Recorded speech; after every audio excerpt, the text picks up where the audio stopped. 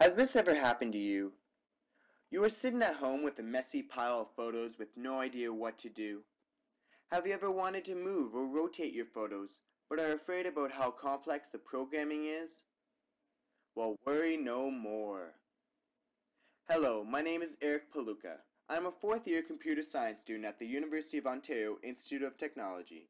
As a summer research assistant under the supervision of Dr. Christopher Collins and Dr. Mark Hancock, we have created Simple Multitouch, a simplified software framework built around the processing language and its IDE. It is now so easy to make multi-touch applications. Anyone can do it. It has allowed me to interact with my pictures using our new novel photo album application. Now you can even rotate, scale, and throw your pictures.